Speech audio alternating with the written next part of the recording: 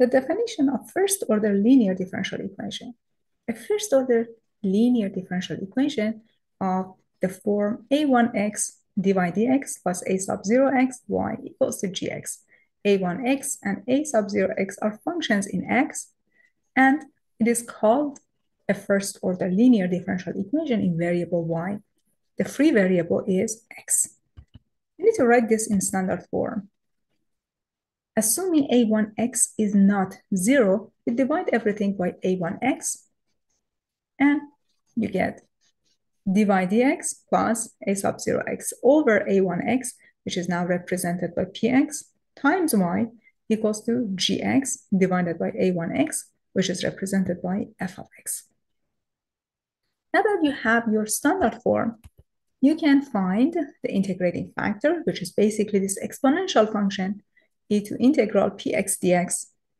After finding the integrating factor, you're going to multiply everything by integrating factor and create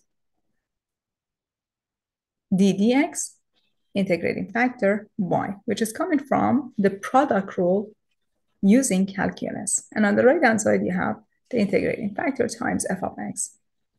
Then you're going to integrate both sides and then simplify as much as you can and try your best to isolate y on one side. Well, sometimes you'll end up with this form of a differential equation, y prime plus pxy equals to f of x times y to power n. This is called Bernoulli's equation. You can use substitution u equals to y to power 1 minus n or w or any other variable. The name of the variable is not important. Y to power 1 minus n. And this reduces the differential equation into linear equation that you know how to solve. For example, find the general solution of this differential equation. You have t squared dy dt plus y to the second power equals to ty. First, write it in standard form. We're going to divide everything by t squared, assuming t is not 0. So t squared dy divided by t squared dt, we can get rid of t squared and t squared, plus y squared divided by t squared equals to ty over t squared. Now, I'm going to rewrite this. Y prime minus, if I simplify this, ty over t squared, it becomes y over t. If I bring it to the other side, it becomes negative 1 over t times y. On the right-hand side, you end up with negative y squared divided by t squared. Why I did that? Because I want to have the exact form of the Bernoulli's differential equation, so I can make some adjustments. So as you can see, n is equal to 2. The power or exponent of y is 2. So we can use a substitution. The substitution can be written as w equals to y to power 1 minus n. So 1 minus 2 becomes negative 1. Please note that w is equal to 1 over y.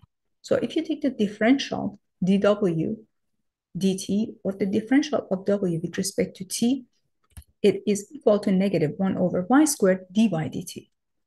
Now, you're going to just use this information and simplify your differential equation. For simplicity, divide everything by negative y squared. It becomes negative 1 over y squared dy dt plus 1 over ty, and on the right-hand side, you end up with 1 over t squared. Why we did that? Because we already know that negative 1 over y squared dy dt is dw dt. Plus, you have 1 over t, 1 over y is just w, and on the right-hand side, you have 1 over t squared. So what is this? This is a differential equation in linear form. You can solve the first-order linear differential equation. You just need to find the integrating. So for our first-order linear differential equation, the integrating factor is e to integral 1 over t dt. Remember that the coefficient of w is the integrand. So you just substitute this guy here and you start taking the integral. But remember from calculus, the integral of 1 over t dt is ln of absolute value of t. So it becomes e to ln of absolute value of t. E and ln function, they are opposite of each other. They are inverse of each other. Correct terminology, it becomes absolute value of t. So we can conclude that the integrating factor is t, assuming that t is positive.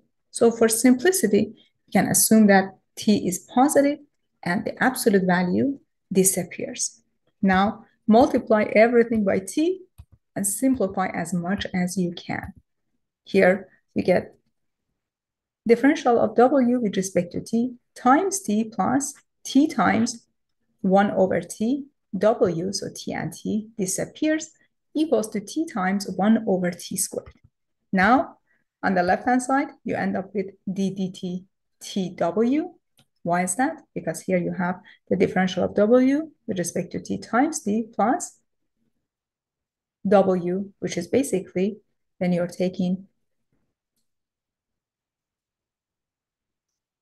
the derivative of the product, it is d dt of t times w plus t times dw dt, which is basically everything on the left-hand side. And on the right-hand side, you have 1 over t, because these two simplify.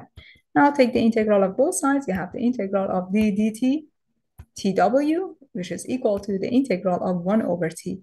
But remember that the integral and the differential are opposite operation, so it cancels out. So you're left with tw equals to ln of t plus constant of integration.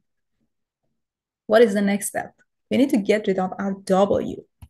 So since tw is equal to ln of t plus c, and we know that w is 1 over y, just substitute that here. You get t times 1 over y. On the right-hand side, you have ln of t plus c.